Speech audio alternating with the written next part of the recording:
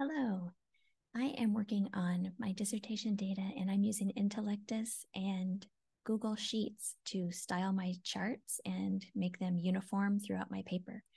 So this is just how I do it. I'm not sure this is the right way or the best way, but this is what I'm doing to style my charts a little bit differently than Intellectus will generate them by default, and then make sure that they all sort of match for my dissertation. So here I am in Intellectus. I'm going to load this project that I'm working on and go down to analyses.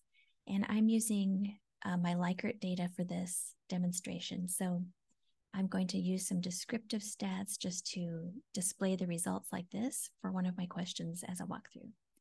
I'm going to descriptives and I will add one of my Likert questions. Let's choose this one.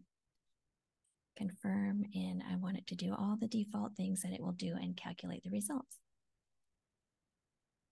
So here we go.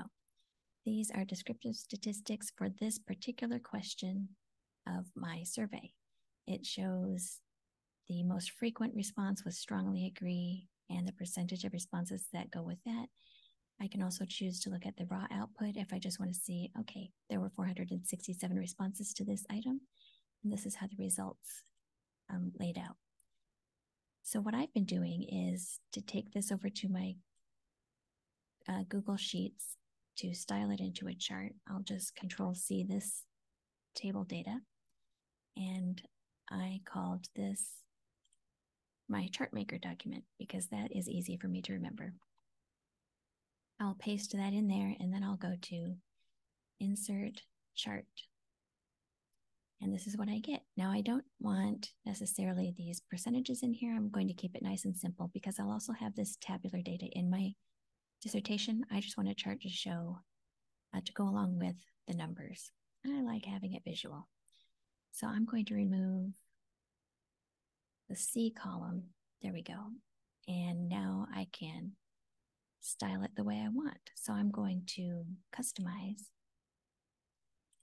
And I like to add a few things. I would change this to, let's see. I'll call it competence question 1 for now. And then I usually make that size a little smaller. I would make this the font black just to match the rest of my document.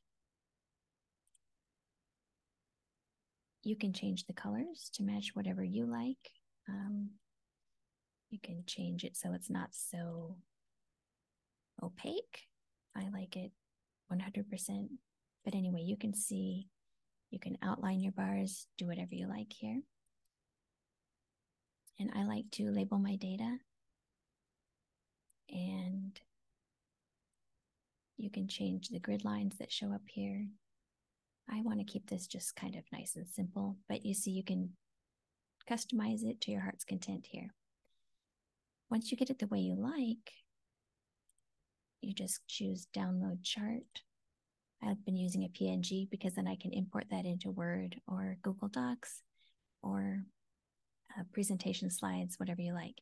And then the neat thing about keeping this in this chart maker document is that I can just, once I have this styled the way I want, I can go and do another one. So if I want my next question to match, have the same kind of a chart, I'll go back to this one, different question, copy that same part of the table, paste it right over the top,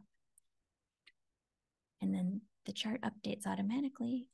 I would just change this title to the title of this one, so this is a different question. I'll just give that a name for now, and then I don't have to mess with all those customizations again. It's the color, it's the font, it's the way I want them all to look, and I'll download this one. So that's sort of my quick way, style it once, and then just for all of the questions that are the same format, paste it over the top. It will generate an updated chart, download that one, and then import that into whatever document I need. Ta-da!